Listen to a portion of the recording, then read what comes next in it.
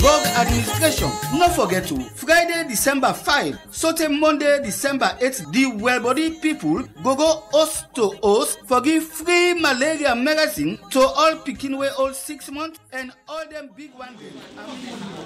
What the team is trying to do is to distribute in 4 days all the drugs for the 1.4 million people that are in Freetown and all of the region of Western area. That was a huge effort, so we approached the Ministry of Health to work together with the existing workforce, but we had to be very creative to manage to train this workforce to do it with the quality that we were expecting. The distribution is house to house, we call it, okay?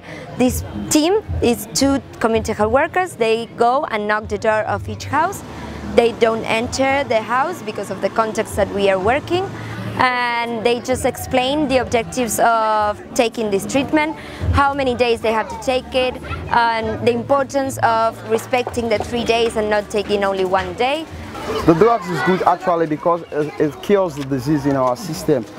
If you take a look at some people, they are not positive of Ebola. The Ebola. Some of them we have negative cases, but just because of the signs and symptoms are just the same, if they take them to the hospital, they are to go and contact the Ebola virus. You need to take this medicine because to prevent the malaria in the system. So even if you have this Ebola, when you prevent this malaria, it's much better for you. So that is good. So all of my family is going to take it, but I've took it just a week because I was feeling dizzy, so they give me an emergency hospital. Yeah, other people knows the medicine very well. When we go there, let me say, other people talk about the medicine more than us.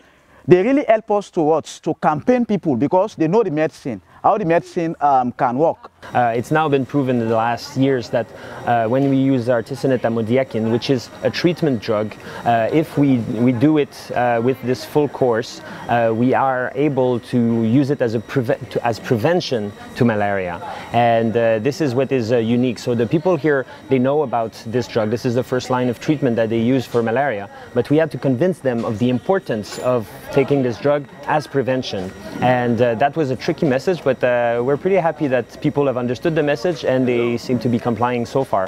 We are doing now a first round and we have to do a second round at the beginning of January to complete a cycle. We're at the end of the malaria peak in Sierra Leone. Having those 2 rounds will reduce, we think, a lot the malaria, and therefore will help as well to treat the Ebola and to support all of the health system.